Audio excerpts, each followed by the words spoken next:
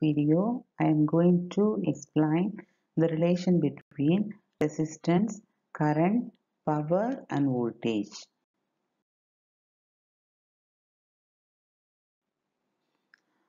Here, the pie chart that shows the relation among voltage, current, resistance and power. First of all, I have to take the power. So what is power? Power equal to P into I. So what is power?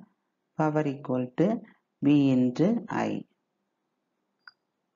So what is Ohm's law? From Ohm's law, so V is equal to IR. At constant temperature, voltage is directly proportional to the resistance. So V is equal to IR. So from this, instead of P, have to put IR. So P is equal to what? I square R. P is equal to I square R. So see, from this equation, how to find out I? I is equal to V by R.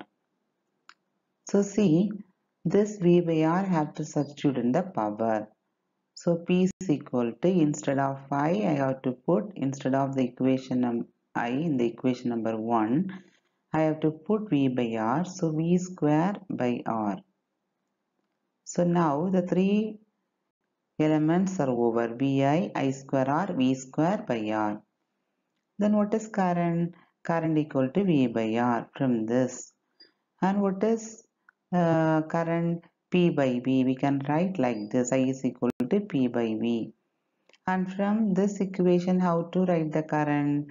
So from this equation, the current equal to I square equal to P by R. I square equal to P by R.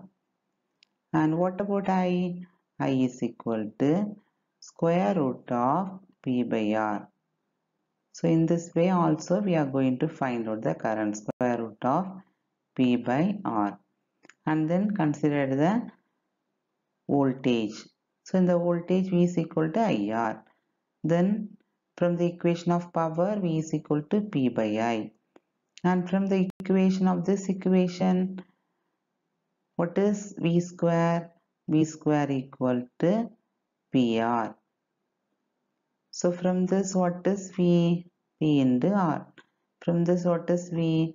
V is equal to square root of PR.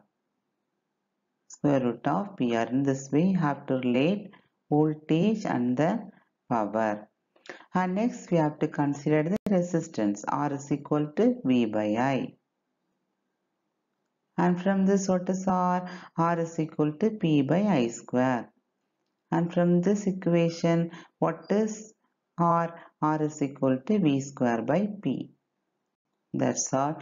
In this way, we can find the relation between power, current, voltage and resistance. Thank you.